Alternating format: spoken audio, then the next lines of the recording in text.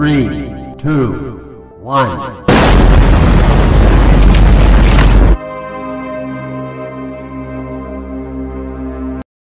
In the realm of space exploration, India continues to make remarkable strides. The Indian Space Research Organization, or ISRO, has reached a pivotal milestone in its upcoming lunar expedition, Chandrayaan3.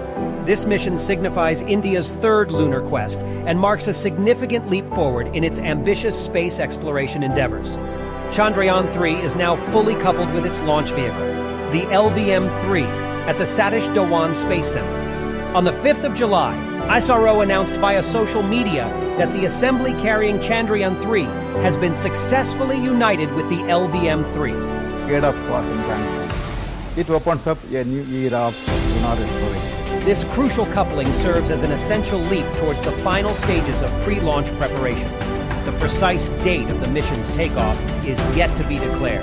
However, the launch window for Chandrayaan3 has been confirmed on 14 of July.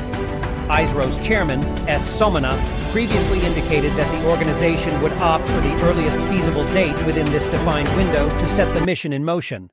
Hoping launch will take place on 14th and successful landing on the moon. That's our hope.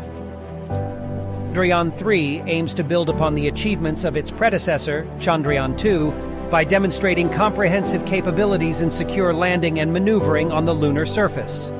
The mission consists of a uniquely Indian lander module, LM, a propulsion module, PM, and a rover. These elements are engineered to test and advance the new technologies required for future interplanetary missions. The lander module is designed for a gentle landing at a specified lunar location and to release the rover. The rover will then perform on-the-spot chemical analysis of the lunar surface throughout its journey. Both the lander and the rover are equipped with scientific payloads to carry out a series of experiments on the moon. The propulsion module's main role is to shepherd the lander module from the launch vehicle's point of injection to the final 100-kilometer circular lunar orbit before separating from the lander module.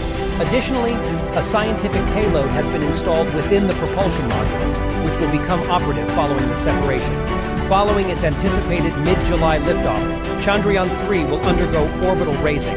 Similar to the Chandrayaan2 mission, the lander and orbiter will circle the moon before making their descent. ISRO's chairman, S. Somanath, has revealed that the lander has been bolstered with additional fuel and upgraded equipment for this mission. Chandrayaan3 will follow the trajectory of Chandrayaan2 and is scheduled to descend at the same site. This recent integration of the lunar vehicle with its launch vehicle illustrates ISRO's determination to push forward with its lunar exploration program. It serves as an affirmation of India's increasing capabilities in space research and development, bringing the nation closer to another extraordinary accomplishment in the realm of space exploration.